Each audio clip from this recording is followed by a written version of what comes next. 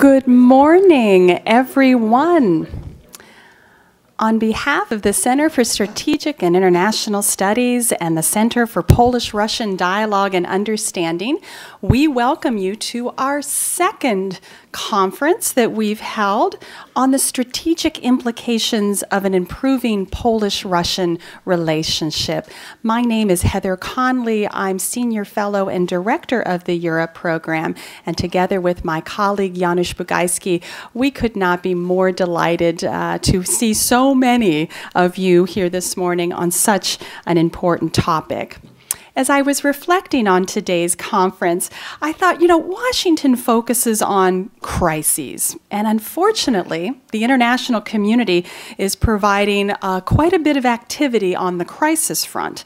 From Syria, Lebanon, Iran, Turkey, Egypt, Israel, Palestine, tensions in the South China Sea, North Korea.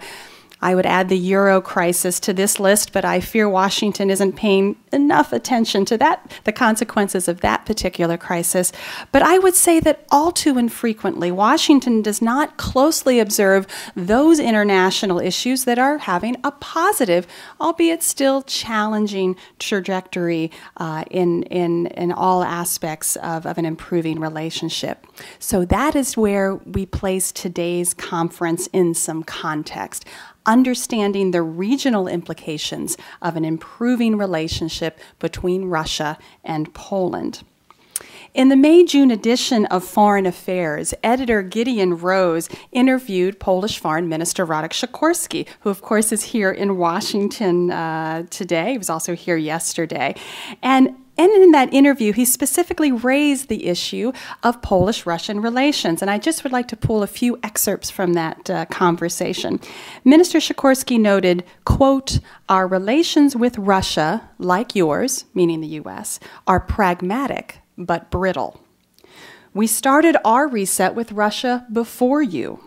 When our government was formed in 2007, we made a cooperative move, lifting our objections to Russia joining the OECD and waiting for the move of the other side. Russia responded by lifting the embargo on our agricultural exports. We have an intensive dialogue with Russia on security issues, and I hope we will manage to mediate our differences." And then Minister Sikorski, noting that the fourth phase of the U.S. missile defense program will not be built in Poland, he remarked, "We hope that Russia will keep its word and refrain from hostile missile deployments on the NATO border." Pragmatic, brittle, intensive, hope. These are the words that one could describe the evolving relationship between Poland and Russia. And we look forward to hearing from our good friend and former Foreign Minister Daniel Rotfeld, now co-chairman of the working group on Polish-Russian, I always get this, it's such a big title, co-chairman of the board of the Polish-Russian Group on Difficult Matters, who will give us a clearer sense of the current dynamics of the Polish-Russian relationship. Why is this relationship improving? What have been the most significant challenges thus far, and how have they been addressed? What institutional and historical reconciliation processes have been instrumental to this relationship? What could derail this improvement? And certainly one could argue that dramatic erosion of Russian civil society and democratic processes could be one factor. So today we hope to explore this relationship more fully through the lens of regional actors, from Western Europe and the United States, Central Europe and the Baltics, and finally the common neighborhood of Ukraine, Moldova, and Belarus. The ripple effects of the Polish-Russian relationship can be felt across Europe and transatlantically. What are their implications? Needless to say, we are looking forward to a very rich discussion. This conversation could not have been possible without my co-chairman of interesting and important conferences. That's my new title. Sławomir Dębski is the director of the Center for Polish-Russian Dialogue and Understanding, and he has been our partner in crime in developing this series of conversations. And my colleague Janusz Bugajski and I have had just a great privilege of working with you in the center and your staff on this topic.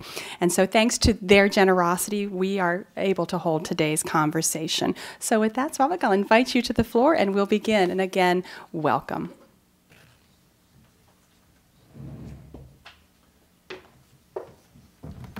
Thank you very much, Peter, for your welcome and excellent introduction. I'm very pleased that for the second time I can join CSIS and Polish Center for Dialogue and Understanding with Russia conference here in these venues. And I'm very happy that the links we established some years ago, at the time when I was director of the Polish Institute of International Affairs, still work and provide very solid ground for our today's cooperation. I emphasize this new role, this new hat I'm holding today, because some of our best friends didn't recognize the change in my position. So now I speak on behalf of the Center for Polish-Russian Dialogue and Understanding. This particular conference we decided to shape in a little bit different way than we did last year. As you can probably see, read in the agenda, we almost do not have today speakers neither from Poland nor from Russia. The purpose is to give the floor experts on international relations that follow different subjects, but from time to time are interested in what's going on between Poland and Russia. And we'd like to hear their comments, what are pros and the cons of this Polish-Russian attempts to improve relationship. And we'd like to hear the recommendations, what we can do better, how we can shape this dialogue in the future, and what are the consequences on impact, what is the impact of this dialogue for a more wider area in Europe or transatlantic relations. Now I would like to welcome and introduce to you co-chairman of the Polish-Russian Group for Difficult Matters, Professor Adam Daniel Rotfeld, who kindly agreed to deliver an opening keynote for us. As we all know, the role of the opening keynote is to give the conference a good start. So usually we invite for such an occasion wise men and ask him to share his thoughts on the subject of the conference. And now we arrive to the problem how we defined wise men. And there are two tactics in this regard. One, we can follow the example. And here I have to turn your attention that Professor Adam Daniel Rotfeld has been already elected or appointed to the various groups of wise men by various international authorities, including General Secretary of United Nations, General Secretary of NATO, Council of Europe, European Union, Polish, Russian, and other international authorities. So we, following this criteria, are on the safe side, having him as a wise man and keynote speaker opening our conference. And there is a second, also very important criteria, or second tactics we can imply. One may call it Chinese one. Chinese say that you can distinguish wise men.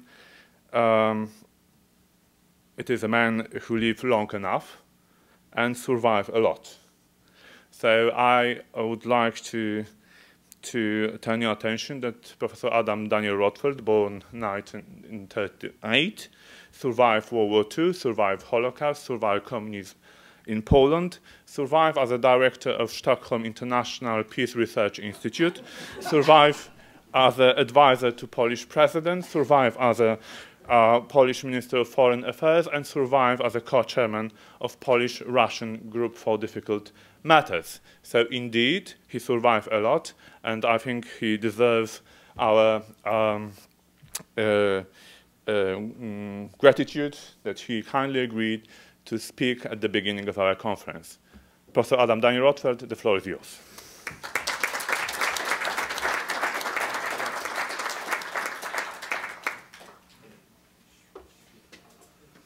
Well, thank you very much for invitation. And as a preliminary remark, I would like to say that now you have to survive my presentation. And one additional comment, namely, since Dr. Dębski mentioned different groups of wise men group, and I would like to say that my experience is that people are wise not because they are nominated. As a rule, I noticed that within wise men group, there are very few people who are wise. Having said that, and I do belong to them, by the way, I would like to say that my intention is to speak about dialogue and reconciliation in the context of the Polish-Russian relations. An experience of the Polish-Russian dialogue within the group on difficult matters brought me to the conclusions that the strategy for reconciliation is, as a rule, very specific and has to take under consideration the following factors. First, there is neither one universal nor regional model for the reconciliation. It is mainly a bilateral, not multilateral process. Second, it is, as a rule, deeply rooted in history, but oriented into the future. Third, civil societies and non-governmental academic and confessional institutions, media and schools, as well as public diplomacy and independent intellectuals are playing more instrumental roles for reconciliation than traditional intergovernmental diplomacy. Fifth, reconciliation has to be depoliticized, multidimensional process. It required in Polish-Russian relations a need to seek not so much for compromise, but for removing obstacles of the past in the mutual relationship. The truth cannot be the victim of the process, but a point of departure in search of a mutual respect. The next point is that only strong and self-confident partners can reconcile. The joint work of an independent group of intellectuals, academicians, and experts can achieve more than traditional negotiators.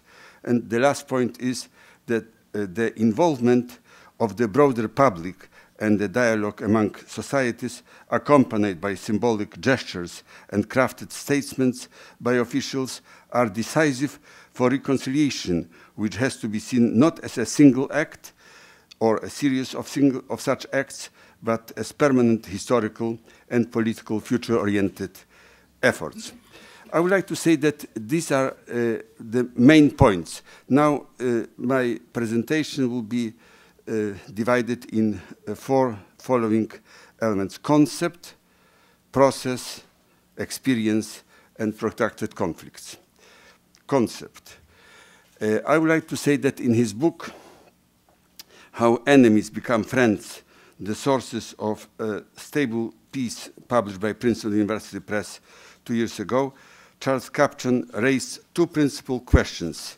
First, through what pathway the states succeed in setting aside their grievances, escape geopolitical competition, and construct a relationship that precludes the prospect of armed conflict. And second, under what circumstances do zones of stable peace form, and under what circumstances do they fail? In short, Kapchan's question is how, when, and why do enemies become friends? The working group on historical reconciliation and protracted conflicts established within the Euro-Atlantic Security Initiative offered an approach that goes beyond traditional diplomacy to get at the root causes of the problem and urges a broader strategy for engaging society at large, the level at which solutions must be found. The point of departure for the EISI report finding is, I quote, one of the fundamental impediments to molding the Euro-Atlantic nation into a more unified and workable security community is the lingering distrust that poisons too many of the region's key relationships. End of quotation. The report's proposal addressed to the European Union, Russia, and the United States is to declare formally at the OSCE Council that they accept the responsibility to develop a joint stewardship plan for the 21st century designed to produce functioning Euro-Atlantic security cooperation. End of quotation. Overcoming historical grievances requires a broad-based, comprehensive, multi-level process. Such a process has to transcend official diplomatic efforts and engage many different sectors of society in an active dialogue with counterparts from the other side. Now a few words about process. The concept of reconciliation is, in my view, taken from the language of religion. The leaders of the Roman Catholic and Orthodox churches at the Royal Castle in Warsaw last year, 17th August 2012, called for, I quote, forgiveness for the offenses, injustice, and evil we have caused each other, and noted, to forgive, of course, does not mean that we can forget. Memory is an important part of our identity. To forgive means to renounce vengeance and hatred, to participate in the building up of accord and fraternity between peoples, our nations and countries, which is the foundation of a peaceful future. End of quotation. It is not by chance that almost a half-century ago, Polish Catholic bishops set in motion the process of reconciliation with Germany. It was preceded by the French-German reconciliation, and more than 20 years ago, followed by a similar process initiated in Polish-Lithuanian and Polish-Ukrainian relations. For the process of reconciliation to be effective, it has to be institutionalized and, as I said already, depoliticized. Quarrels, disputes, and conflicts between European states are not a new phenomenon. European history is marked by persistent armed conflicts, occasionally interrupted by longer or shorter periods of peace.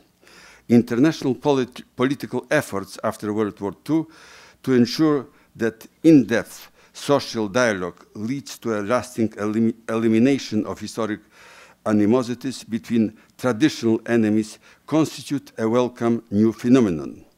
The relevant dialogue has been augmented by broad educational programs and youth contacts. Relations between France and Germany can serve as a model here. They were not only reinforced by the authority of President de Gaulle and Chancellor Adenauer, but also gained from institutional forms. I have in mind, for example, so-called Jugendwerk. To some extent, that experience proved useful in Polish-German relations as well. The role of the churches in the two countries is especially praiseworthy in this context. On the German side, this particularly applies to the Protestant churches, not so much to the Catholic. Polish-German relations have improved over the past 40 years, not only due to the international law instruments that have been put in place, the operation of newly established numerous joint institutions, and the involvement of tens of thousands of people on both sides of the border, but most importantly, thanks to the emergence of a new community of interests, prominently including the role played by the first non-communist cabinet of Tadeusz Mazowiecki in Poland and the activity of his foreign minister, Professor Krzysztof Skubiszewski, in promoting the cause of German reconciliation and reunification, and on the German side, the work initiated by Social Democratic Chancellor Willy Brandt and continued by Christian Democrats, I have especially Helmut Kohl, Angela Merkel, and many others, many other German politicians, in paving the way for Poland's accession to NATO and the European Union. The process of reconciliation has many dimensions: political, social, and spiritual, especially psychological. It would be hard to overestimate the input of the political elite in both countries and that of the churches, media, and intellectuals, writers, artists, filmmakers. The psychological dimension is also crucial in the process of reconciliation, for it is a process the ultimate success of which depends on the attitudes of individuals. Reconciliation cannot be decreed. Still, governments do have at their disposal certain instruments that can facilitate a change in attitudes. This includes, for example, the convening of joint panels for the revision of textbooks on common history and schools' curricula, so that new generation can gradually discard nationalist prejudices and stereotypes.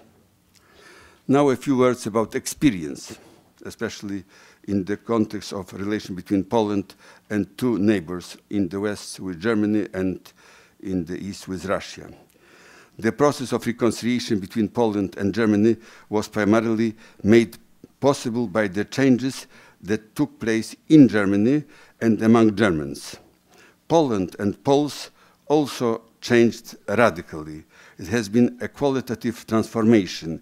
Yes, yet in order to make these changes irreversible, it is essential to institutionalize the whole process and keep making persistent efforts in all possible spheres.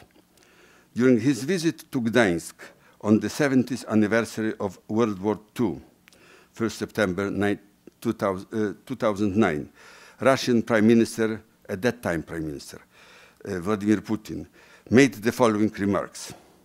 The historic post-war reconciliation between France and Germany paved the way for the establishment of the European Union. In turn, the wisdom and magnanimity of the Russian and German peoples and the foresight of state leaders in both countries made it possible to move decisively in the direction of building a great Europe. The partnership of Russia and Germany has become an example of meeting halfway and looking to the future while caringly preserving memory of the past.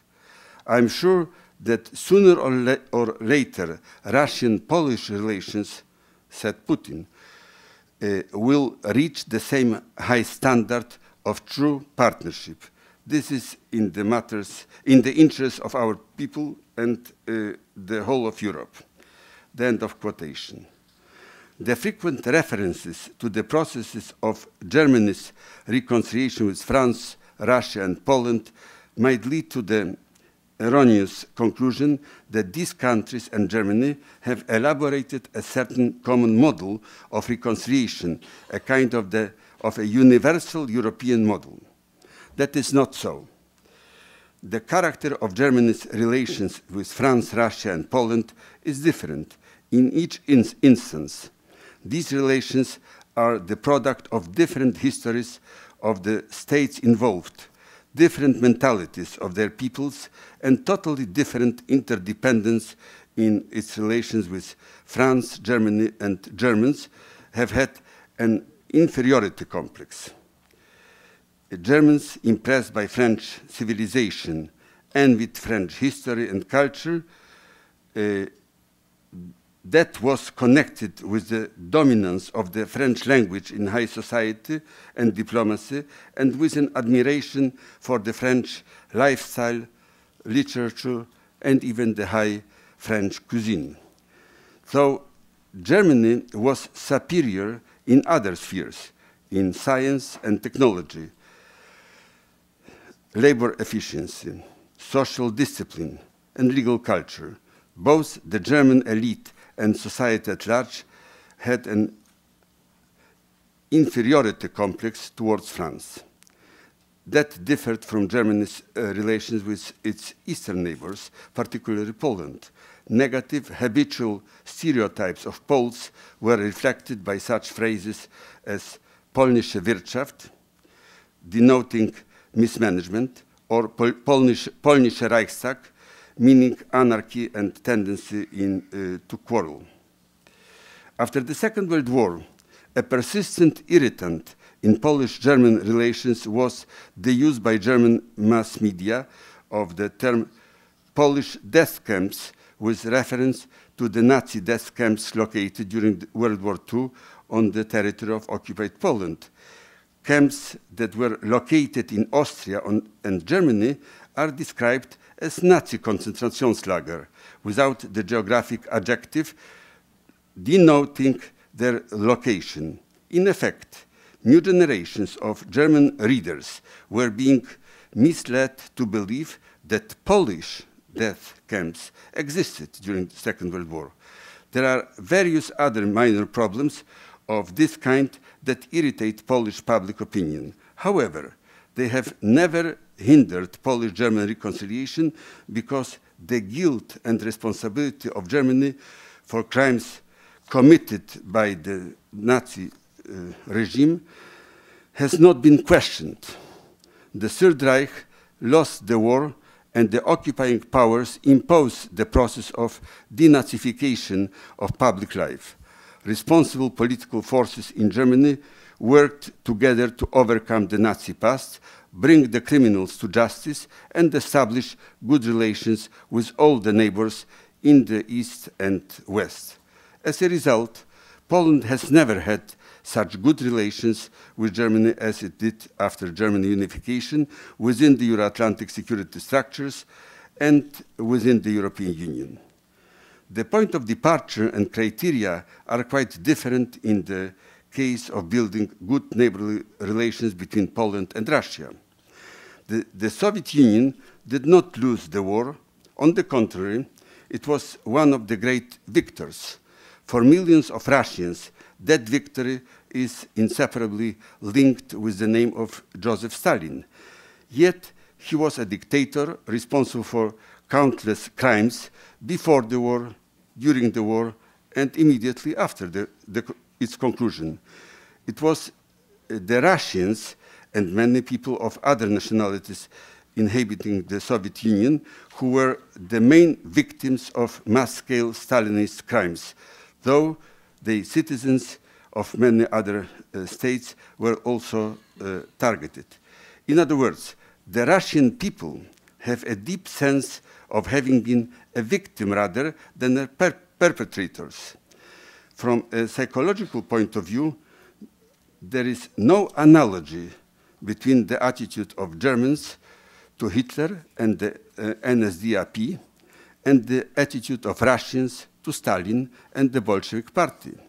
It is noteworthy, however, that the dialogue on difficult matters initiated between Poles and Russians has made it easier for the present Russian leadership to pass judgment on other crimes of the Stalinist regime. Poles, by the way, had long been known who had murdered in Katyn Forest the 22,000 Polish officers interned in the Soviet Union after the Red Army invaded Poland on 17 September 1939 in an attack coordinated with Nazi Germany. The deliberations of the Polish-Russian group on difficult matters did not concern mainly facts and events. The facts had been known for years. However, it was important to juxtapose Polish and Russian perceptions and different historical memories on the same facts. A remarkable result was that the Polish and Russian experts had surprisingly convergent views on the most sensitive and difficult issues. For example, the Katyn crime, the origin of the Molotov-Ribbentrop Pact, the Red Army's invasion, and the incorporation of Eastern Poland, etc. It proved a much tougher task to ensure that the truth brought to light after 70 years reached millions of Russians. Making that happen was beyond the power of the group. Decisions had to be made at the top level by the Russian president and prime minister. The attitudes of present-day Russians were deeply affected by Andrzej Wajda's film Katyn, broadcast on the Channel 1 of Russian television and watched by millions of people. The conclusion here is that the process of reconciliation between Poles and Germans has followed quite a different course than the ongoing dialogue between Poles and Russians. However, recognition of universal moral and political values and truthfulness in addressing the future was pivotal in both cases. Finding peaceful political solution to the bloody conflicts that erupted within the former Soviet Empire, for example, in the Caucasus, in Transnistria, requires a completely different approach than the process of reconciliation with Poland. And in the former case, it is the present day rather than history that is the cause of confrontation. We are witnessing here friction between ethnic, national, religious, and language groups. Past animosities have come to life, coupled with the aftermath of political decisions by the Bolsheviks, repressions and persecution of minorities, and the uprooting of whole nations, Crimean Tatars, Chechen, Volga Germans, etc., condemned by Stalin to a collective responsibility and blamed for their lack of loyalty to the Soviet Union during the German occupation. The communist authorities used similar arguments when justifying mass deportation to Siberia and Central Asia of citizens of Estonia, Latvia, and Lithuania, following the Baltic states' incorporation into the Soviet Union. The findings of American historian Timothy Snyder of Yale University are helpful in better understanding the deep and tragic sources of conflicts in Central Eastern Europe and the former Soviet Union. In his book, Bloodlands, Europe Between Hitler and Stalin, published 3 years ago in New York by Basic Books, Timothy Snyder described the fate of the 14 million non-combatants who lost their lives being exterminated for political reasons. He writes, I quote, "In the middle of Europe, in the middle of the 20th century, the Nazi and Soviet regimes murdered some 14 million people. The place where all the victims died, the Bloodlands, extends from central Poland to western Russia through Ukraine, Belarus, and the Baltic states. The 14 million were murdered over the course of only 12 years between 33 and 45, while both Hitler and Stalin were in power. Often what happened to one group is intelligible only in light of what had happened to another, but that is just the beginning of the connections. The Nazi and Soviet regimes too have to be understood in light of how their leaders strove to master those lands, and so these groups and their relationship to one another." The end of quotation. In the process of reconciliation, history matters. In search of an answer to the question how enemies become friends, Caption came to the following conclusion, valuable for the wider Europe. Regional groupings of the states that enjoy cultural affinity are more likely to cohere as zones of peace than those that cut across ethnic, racial, and religious dividing lines. His most important statement is, stable peace is possible. Enemies do become friends. No single regime type, it was the end of quotation by Kapchan. Now I would like to say that no single regime type, culture, or region has a monopoly on stable peace, meaning that the lessons of his study have potentially universal application. The presented brief analysis leads me to the following conclusions. First, each and every conflict has its specificity. Conflict prevention and conflict management require a holistic approach. There is a need to take into account the complexity of the situation with its different layers and dynamics. There is a need to find specific forms of institutionalization of the reconciliation process. Second, one has to avoid what Thorsten Veblen has called trained incapacities.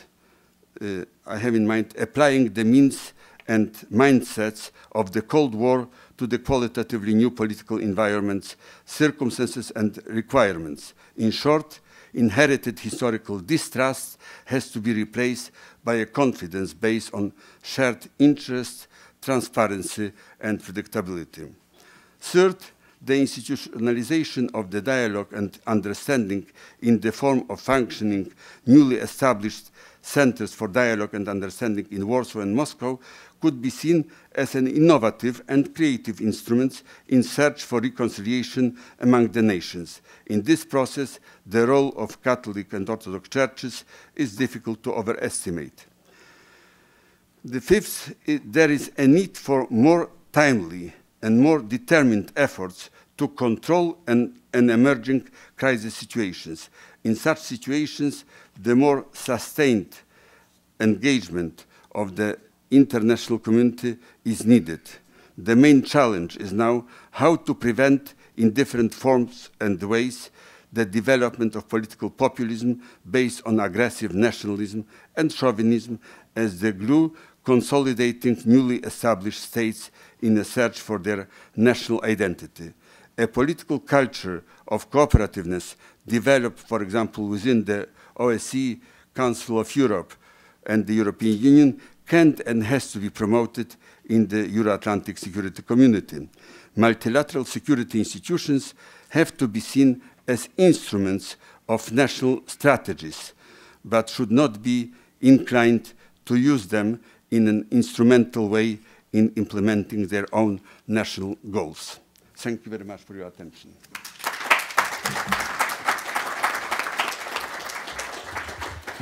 Minister Rotfeld, thank you for that incredible tour de force. And I think it sets the stage beautifully for the conversation we're about to have. And Minister, I hope we can call upon you throughout our discussions to glean some of your insights. So I hope you'll be available to us as we have questions.